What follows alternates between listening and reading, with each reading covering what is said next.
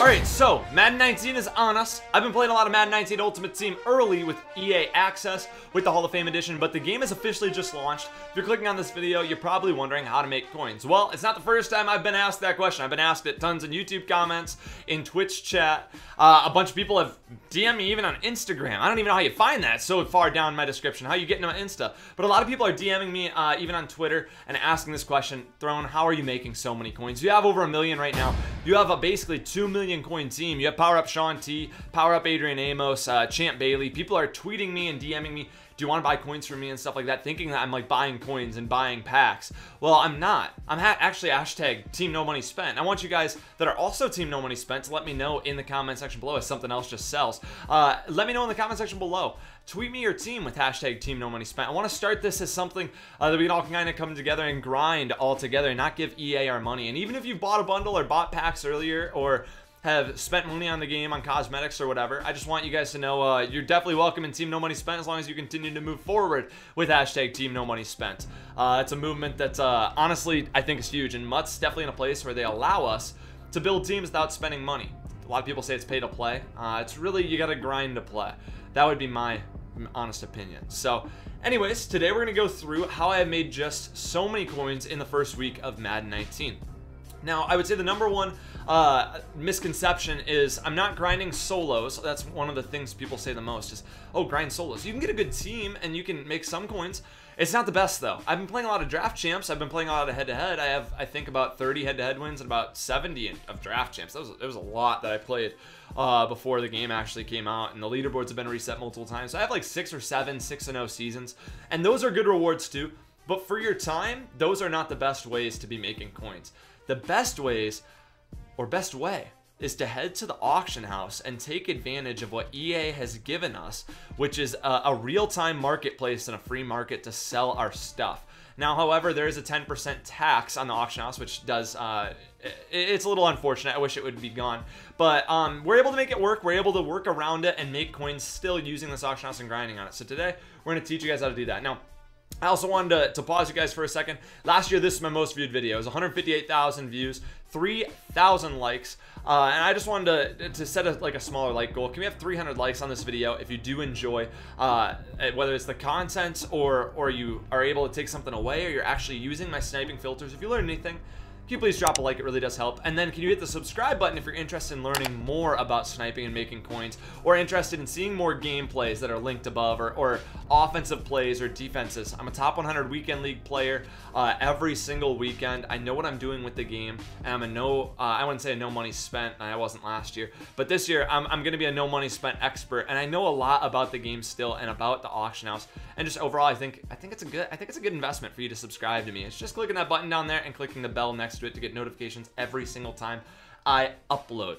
Anyways, let's get into this. So the first thing I like to do is right next to me, I have a second monitor. I'm going to pull that up on screen, and I have 2 tabs up right now, and that's for what I'm going to get into in just a sec. But they are both MUThead.com. So MUThead's great. It's your best friend. I'm not paid to say that in any sort of way. I'm not affiliated with MUThead. It's my favorite thing, though. It's for snipers. So say, just right now, I'm just going to scroll down on this auction house. Let's just say I come across this Cody Parkey. I don't have a clue. Was this a good buy? Did I miss it? Let me check how much he's worth. Parkey, Cody Parkey, kicker for the Bears. And we're going to click him. His price is 2,400 coins. We can click his prices and see just how many are up. And yep, right here, none actually live right now. But what ones have sold? Actually, that's because he hasn't been updated. You can click here if you have a MUThead account and update it at any time. So now updated less than a minute ago. A bunch are up. 2,800 is the cheapest, and he's been selling quite a bit over the past 7 hours, but there was like a lull, like when he wasn't selling. So just good things you can know about cards, and it's definitely really useful for sniping. But I'm gonna click the back button. I want to stay on these 2 pages. I'll just grab them in just a sec. And I think it's crucial. You need to use MUThead. Like if you're sniping, like it's gonna save your life rather than try to memorize prices 100% of the time. So what we're gonna be doing, first off, you come to the auction house. It's sorted by buy it now or buy now price. What you want to do is click right trigger and go up twice and go to newest. That's how we want to be filtering the auction house. We want to see the newest cards that are being posted.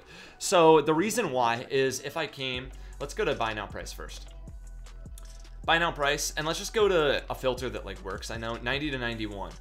If I click, here's Lorenzo Neal right here, 200,000. I can see a few cards right here. I can't even see these prices, but let's say a Randy Moss came up right now for 300K. That's a deal, and I want to buy him. I wouldn't be able to see him on this page. Even though he just got posted, I would totally miss him, and I would miss out on an opportunity to make at least 100,000 coins with Randy Moss. He would be farther down, and I'm not going to scroll through the whole thing, and I'm definitely not going to be able to pick out a deal within that. So if I go to newest right here, wouldn't that be funny if I missed a Randy Moss right now doing this? Newest, you're going to see the most recent card posted, which in this case is Chris Harris, was posted less than 2 minutes ago. Now, if we're on a filter and we're using this newest, we can tell that a filter doesn't work if we just go to 8687 is a perfect example. It shows 43 minutes for Travis Frederick. There is no option when you post a card to the market to post a card for 43 minutes. There is only an option for 1 hour, 8 hours, 12 hours, and 24 hours. And most commonly, people will use 1 hour. So this card's been up for at least 17 minutes. Gonna be 18 here in a bit. Do you think it's a really good deal if no one's bought the card in almost 20 minutes? I'll give you an answer. If you're not able to figure that out, it's not a good deal. It's an awful deal, probably, or not necessarily an awful deal. It's just not a good deal. You're not gonna make coins on a card that's been up for that long. So this Travis Frederick, it's probably close to his price. It might even be more. I can look on MUThead right here. And do we have a Frederick around? I've probably just missed it right here. 112. He's up for 117. Clearly, just not a good price. So I'm actually going to refresh both my tabs. This will refresh any prices that people have updated quickly. So the filter we're going to be going through today is quality 86 to 87. And to make it a better filter is I'm going to go all offense and all defense. Now keep in mind, the date that you're viewing this video, things might change. Just FYI, I will link my next sniping tutorial up at the top if there is one. But for now, this is what I have. And I'm not even gonna pay attention to price rate. Actually, we do want to look at this Alex Mack right here quickly. He's 71K. Just, you know, keeping that in my mind. This filter does work. AJ Green, 59 minutes, 33 seconds. He's posted the most recent. Someone posted him for an hour and he showed right up. If I go to defense, the exact same scenario happens. We're able to see brand new cards on the auction house, and that's what we're looking for. We're looking for cards that were just posted because that's when we're gonna be able to find the deals. So right now, all I do is flip between. Oh my gosh, this actually, I just hit that live. I just hit that live. I was literally thinking about what happens. We just looked at Alex Mack's price too. This is incredible. This is okay. So I'm gonna keep my my coin total going. I can literally, like, if this isn't enough proof, I don't know. I can. Okay, so that's a really good deal to start it off. What was I saying? I'm going to keep my prices and show you how much I'm selling each card for. But just to show you on MUThead right here, I can go down to Alex Mack. That's so funny. We just looked at his price. 71,000 coins it says on MUThead. You're going to be able to see I just sniped him literally right now. This is so cool that I like have the proof. But someone tried updating 1 minute ago to see if they could buy him. And they missed him.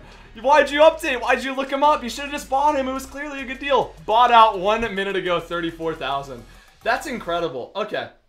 So yeah, there's the snipe. 74,000 is the cheapest he's up, and it says 71 on MUThead. So I'm gonna click to 73,000 as we go along, and hopefully this video, at least hopefully we hit 1 or 2 more. So biggest snipes I've hit so far using filters of higher overall cards. Now again, oh, actually I do want to start off with, we're looking to just make 1,000 or 2,000 coins a pop using that 10% tax, or keeping that in mind. How can we make 2,000 coins? See if you make 2,000 coins 100 times, that's 200,000 coins. It sounds pretty simple. Sounds like just filling up your auctions to 20 auctions 5 times, like in between games. That doesn't sound too bad. So you just want to keep those things in mind. Small snipes. I'm like at a loss for words right now. Small snipes, small profits turn to big profit if you just stay steady and keep doing it. Now, right there, we're gonna hit for about, what's that, like 30K or something like that. How much did I get them for? I don't even remember. I'm gonna go back, click there. So my offense and defense are up. I think I was gonna describe this. So quickly, on the left side, I have 86 to 87 and all offensive players. On the right side, I have 86 to 87 all defensive players. So I've got them sorted by buy now price just to quickly be able to see, like super quickly, what the price of a player is. I'm like at a loss for words still right now. But if there was like a card, I'm doing a different filter, a filter that doesn't work this well, I can literally just type in like Julio Jones will pop up 2 options. I can click which one, I'll go right to his card. That's not a bad option. Or you can filter on the auction house and click like team. For instance, if Odell popped up, I could click Giants. Oh, there's Odell for 188. Like, oh, that's not a buy because there's one up for 200. I can't make coins on that.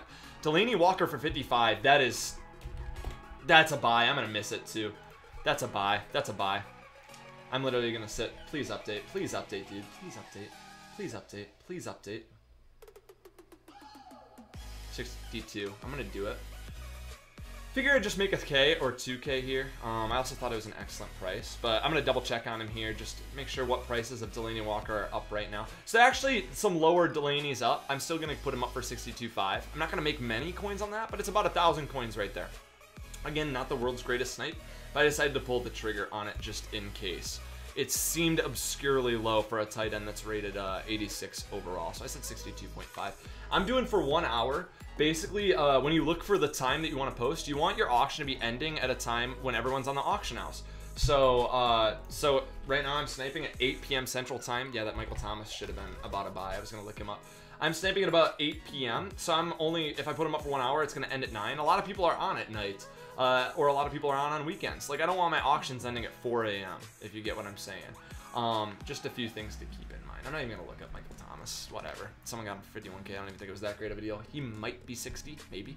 Clowney for 195. You can literally see him right there. He's 185 on the right side. Go back to all offense. We're just gonna keep flipping through these. I may go to something else if I do feel like this is a little cold right now, if we're not hitting too much. But that was an excellent start to the video.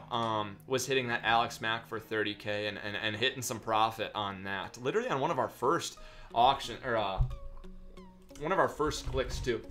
Let's type in Michael Thomas. I know he's not on his first page. I just checked seconds ago. Want to make sure he's about 60. No, he's 57.5. So again, I cannot cut profit on that with 10% tax. Just remembering that when you're working this auction house.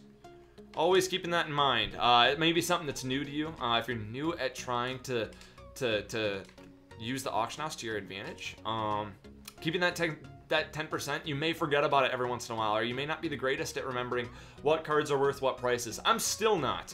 I've been doing this for a long time. I've been sniping for about 3 years on MUT now, and I still forget prices very often. The auction house is always fluctuating. It's real time, and it's changing. You just got to keep up with it pretty much. I wouldn't say daily, but almost daily would be best. But in the early stages of the game, like right now, the game's just released, the auction house can be very vulnerable. It can change a lot depending on what bundles are released, depending on what promos come out. That's when the auction house changes the most. So clicking back to defense right here, hoping to hit something else after that huge Alex Mack hit.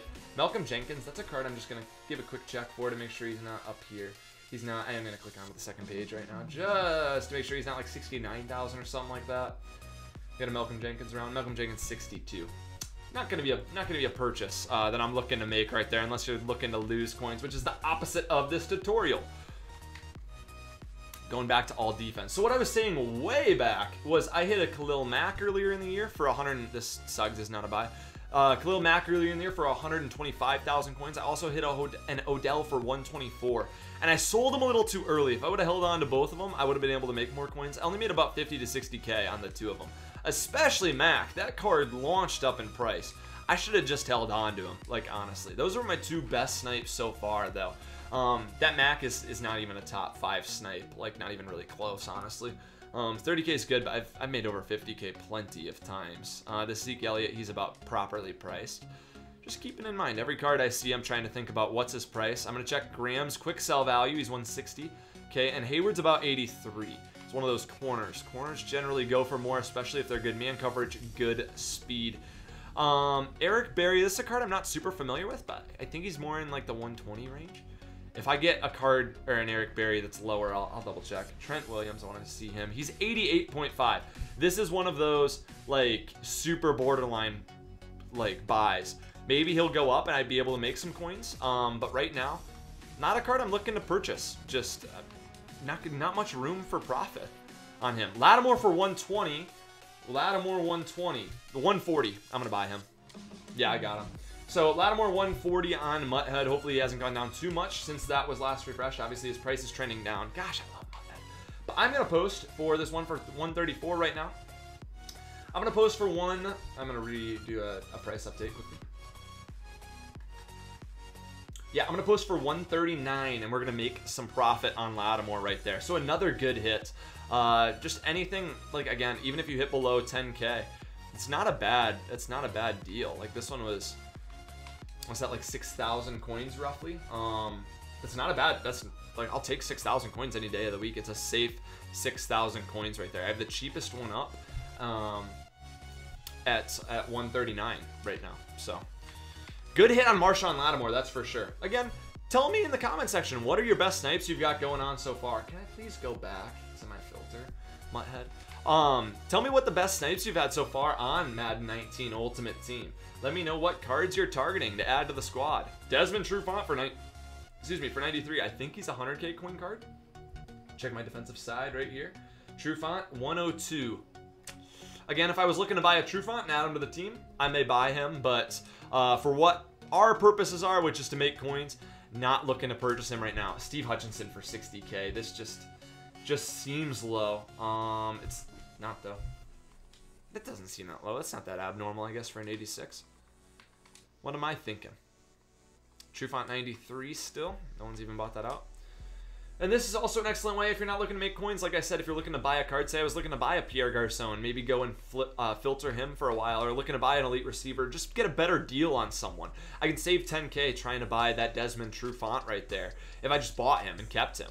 That saves me 10K from buying him for his regular MUThead price, his market value price.